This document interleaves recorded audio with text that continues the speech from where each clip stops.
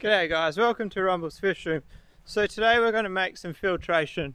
The OGs on the channel, you've seen this before, but if you're newer to the channel, this is the way I do some filtration stuff. And if you've seen this before, maybe I'll have a new spin on it and you might learn something new.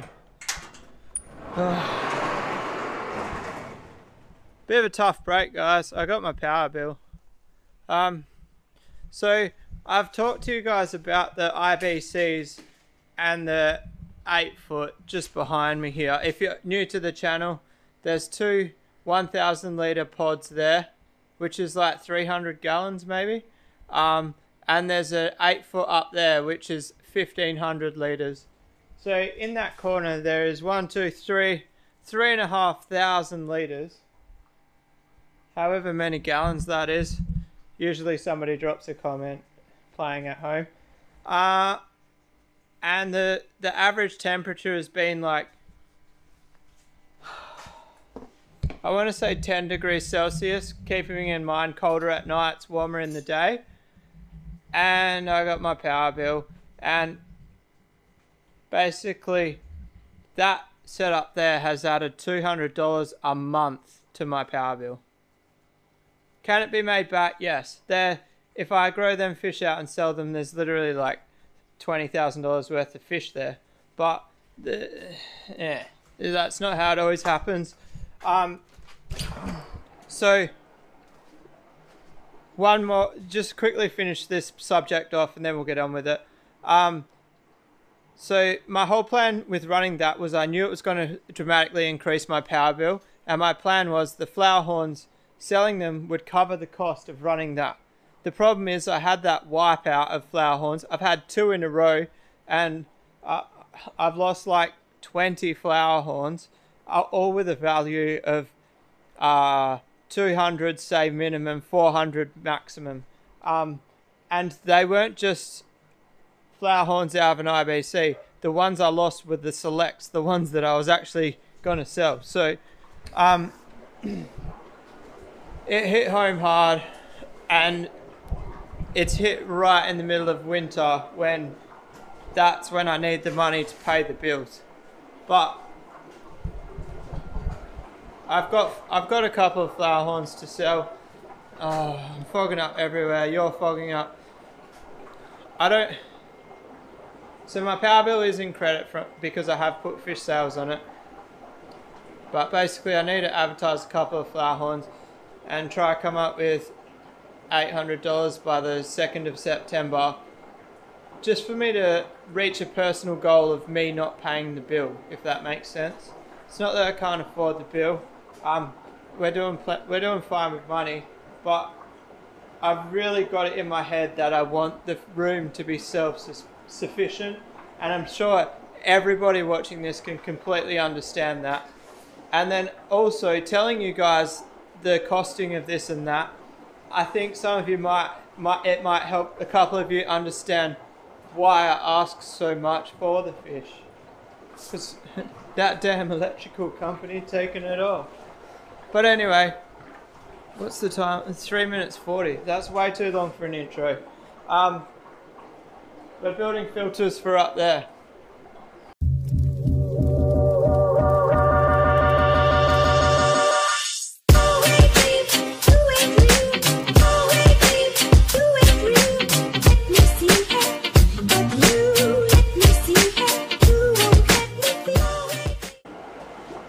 So I'm pretty well prepared to make these airlifts. I think I am anyway. So we've got sponge, we've got pipe, we've got elbows, we've got airline fittings.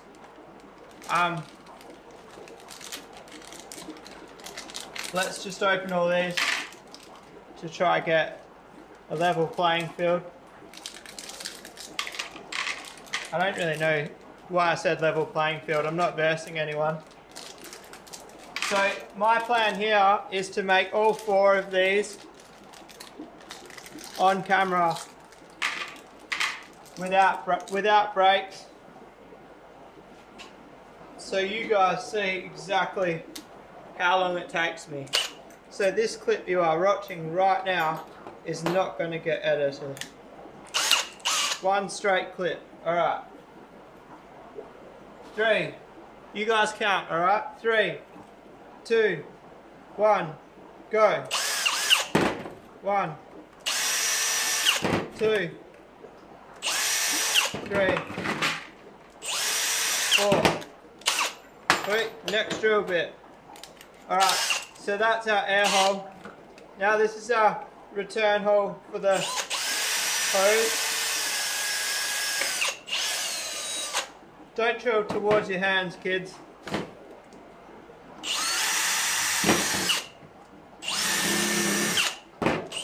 So this is where the hose is going to go back up here. I like putting the hose back up the airlift. It just makes it way neater. And then drill a hole in the top of this elbow.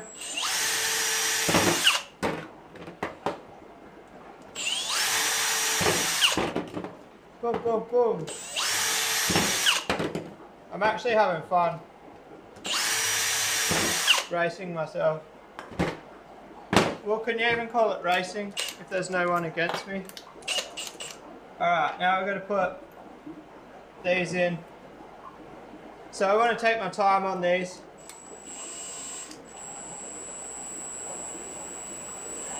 They snap off real easy. They're little, can you guys really see it? A 4mm threaded barb. So one side's threaded, one side's a barb. Most of my fish room, and they snap off real easy when you've got them in the drill. Most of my fish room is just general gardening, plumbing. There's not much fish specific stuff in here. Now, these are quite loud as well when they're running. Very simple to make them quiet. Just put an air stone on there instead of using the T-barb. Oh, I'm getting a sore back from leaning over. I'll stand up a bit straighter, hopefully. Sorry my face isn't in the camera, guys. You just get a shot of my stomach. Alright, one hose through. I've even cut the hoses to length. That's how prepared I was.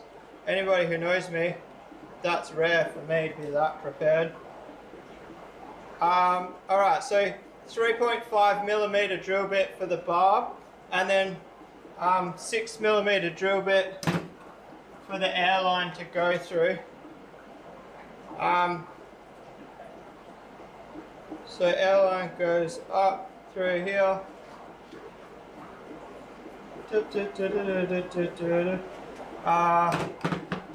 One more. Where's the line? Right, there it is. That's not it. Where is it? Oh no. Oh no.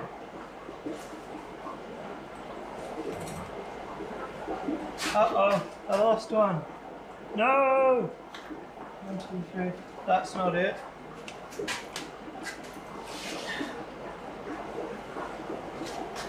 Quick, cut one.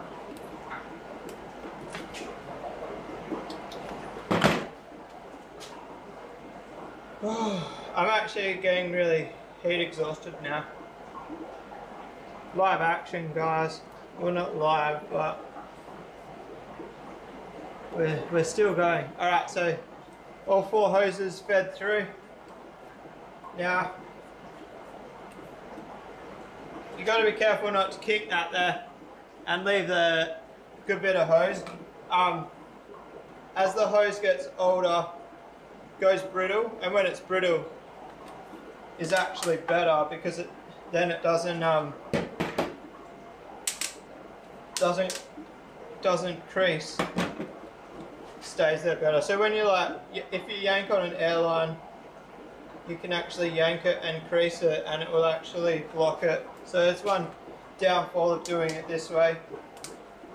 If you leave them loose in the tank, there's less chance of that happening.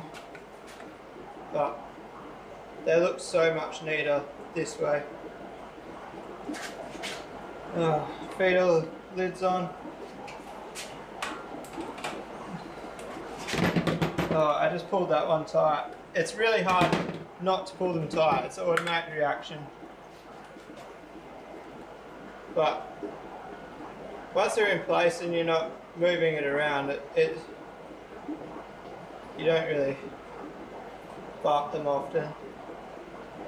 Oh, I gotta get the last one through.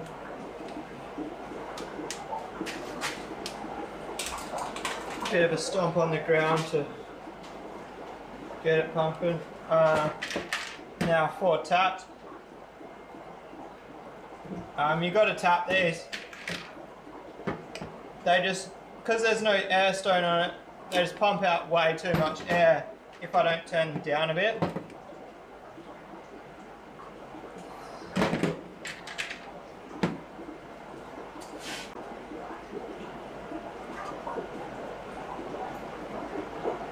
Can't remember what side of the glass I need to put these on. 4 tiny little bits of hose. 1, 2, 3, 4, and then a T. So it's 2 and 2.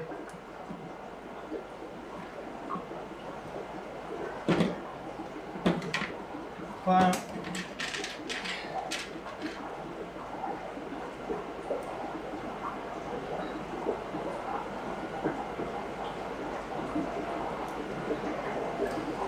Go on.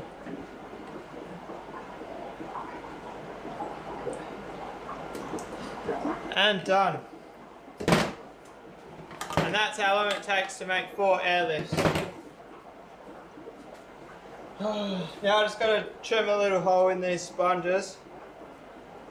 I can't find my scissors, so I'm just doing it by hand.